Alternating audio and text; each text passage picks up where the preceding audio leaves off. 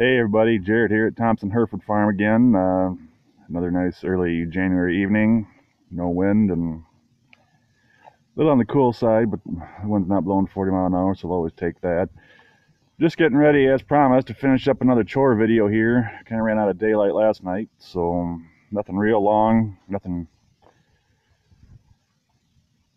yeah, like I say, nothing too long. Just gonna quick show here, fork a little hay to the cows, the hay feeder panels. As you can see, they're anxiously waiting to eat yet, so I'll be showing forking the hay here, the hay feeder panels, getting them fed, as well as grabbing some grain out of the ground ear corn out of the gravity wagon here for them. So with that, I will get things in focus here, what I'm doing, and get after it.